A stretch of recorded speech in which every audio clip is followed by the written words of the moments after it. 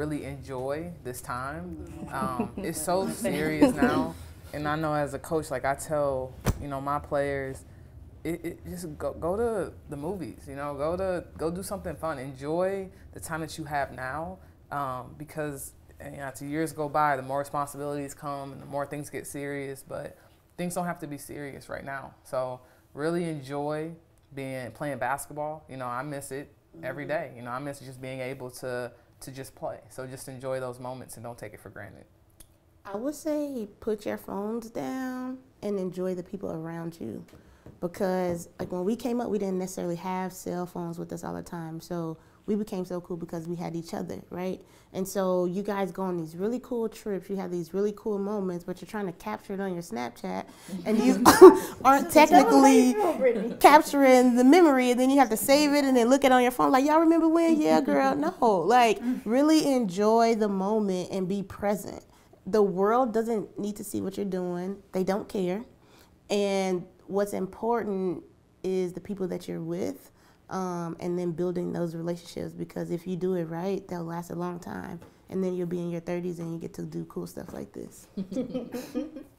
I would say, especially now, like Brittany was saying, just don't get caught up in everybody else's stuff. Like with social media, it's so easy to compare yourself and think that you're not doing enough or this person is doing this or they have this or when everything is not always what it seems. So don't get too caught up in all of that and all of these announcements of who offered who and what they've been doing, and just really just focus on yourself and be true to yourself, and really just take the time to enjoy this whole process and everything you're doing and the opportunities that you have, and just like really pay attention to what's important to you. Like just don't get caught up in all of that, because it's really not important at the end of the day, and it doesn't matter. And regardless of what the next person may have, like basketball is really like a blessing. Like it's not an opportunity.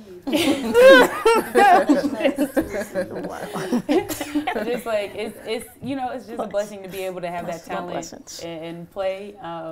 And to be able to do what a lot of people can't do. So just enjoy it, like Britt said, and just take a moment to really understand what you have.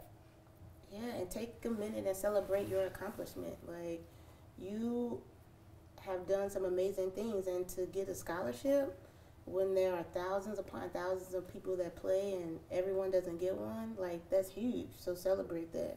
Yeah, for sure. Find an identity outside of sport.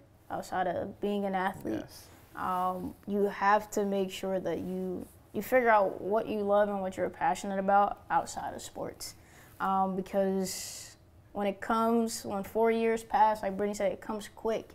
And you look up, and for some people who are privileged enough, like Devereux, to make it professionally, and it continues, but at some point, even for Devereux, it will come to an end. And what is your identity?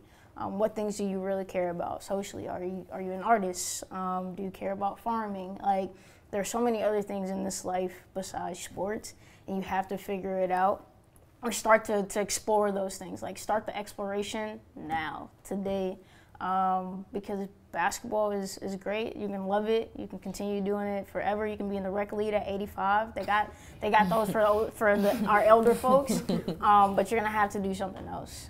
So start the exploration now, because it will really feed you, and you won't feel lost when the ball stops. Right? It's gonna stop at some point, and then it's gonna end, and we're all gonna be here, and we're gonna be like, all right, what do I do next? Yeah.